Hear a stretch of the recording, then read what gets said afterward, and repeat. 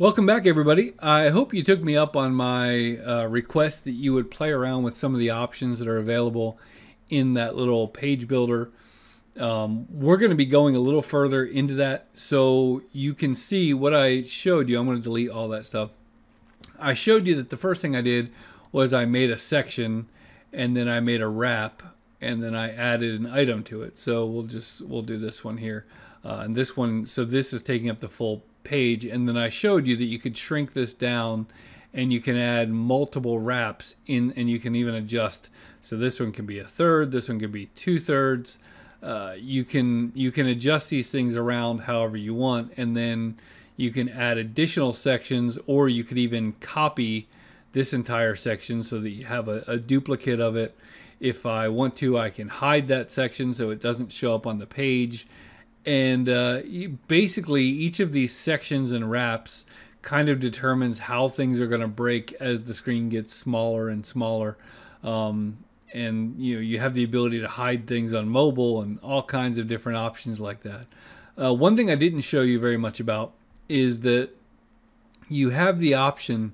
You can only use this once per page, but I made this thing that says this is the main content, and then in a previous video I told it to hide that content. And the reason why I did that was because you can actually come in here and you can take advantage of all this HTML builder stuff and then come in and add this one here called WP content, or maybe it's called content WP, content WP. And now I'm going to just stick that in half of that. Now what's going to happen is whatever was up in this section is going to show up in this section, and you can see that is still a link like it was before, but it's in that little block that I had there. The problem is if you would leave this here, if you turn off the hide the content, then you would actually see that that would show up twice, and that is 99% not what you want. So one of the other things to notice is that by default the main WordPress content is going to show up below all these widgety things. So if you want to use both of them, the best thing to do would be to, let's see, we're going to clear all this out. If you want to use this muffin builder plus the main content thing, you would just make your very first widget up here be the content, and then you can turn off the content thing and you will have your content at the very top. So this thing it's got a little bit of a learning curve. You will forget to hit the update button more times than you want to admit, but as time goes on you'll remember to hit it and you will love this thing. Now, one thing that's kind of interesting, if you write any HTML or CSS, or even if you don't, you can also come up here to this thing and view this as text. And when you get text, then you're going to get the HTML tag. So there might be a time when you want to do, class equals Dan's class or something like that. You want to add something in there. Maybe you want to do some modification, but you do have the ability to write these things as raw HTML. Now I'm going to copy that and I'm going to delete this out, because speaking of HTML, there is also this other one that you're going to use a ton called column. And column can be anything from a spacer, which it's usually not, to another HTML editor. Now there is some WYSIWYG type stuff here, but you can also just write this in raw HTML right there. In fact, we'll close it. We'll call it an H3 just so it looks a little different. And so the column allows you to do multiple columns of HTML down in the actual body, and so you'll see that font size will change and we have some content there.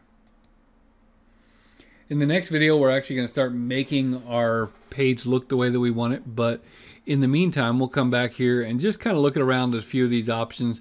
You can set a featured image, which will be used in some views. You can set a featured image for your page. You can come down here and say, all right, I don't want any sidebars to show up. I want a slider, which we'll get into the slider stuff a little bit later. I want to hide some information. There's just some different things you can do by playing around with each of these. So I'm gonna go ahead and click all those. And then I don't think I want to do anything else there. Nothing else looks too interesting to me. So I'm going to update, and I'm going to refresh the page. And you'll see that as I got rid of some of that stuff, I lost a lot of that weird graphic stuff. So let me just show you that down here. So as I come back here, subheader. So if I don't hide the subheader, then I'm going to get that thing back that has the page title and all that on it, and you may want to hide that. And so if you do, you come down here and you click the hide subheader thing, and that will go away. And so you can remove some content padding if you don't like a lot of that space around the outside. So we're going to do that, and we've gotten rid of a little bit of the space that's at the bottom. But that is a quick overview of what you can do with the page builder. Now, while we have a little bit of time, I want to show you that you can do essentially the same thing with posts. So we can say my first post, and when I publish this, you'll see that right up in here, it shows that your page is called my-first-post, which is what I had said before. Now, if for some reason you want to change that, you can. You just have to make sure you don't use one of these things that was already in use. That's called a slug. So we're not going to reuse that. But you can see that there's similar things over here. You can add sidebars. You can play with the template. You can add sliders and videos, and you can have featured images and tags and all the types of things that you would imagine you could do. You could do from here.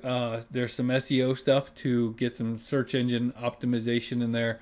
None of that is going to be super crucial to us, but I wanted you to know that whether you're writing a page or a post, the options are pretty similar. You still have the wraps, you still have the dividers, you still have the items, and the only thing is that when you're doing a post, you can have these other types of formatting and these other tags and categories that you don't get when you do a page. So I'm going to cut this video a little bit short, and we're going to dive into looking at the actual content and how to make our page look like we want it to.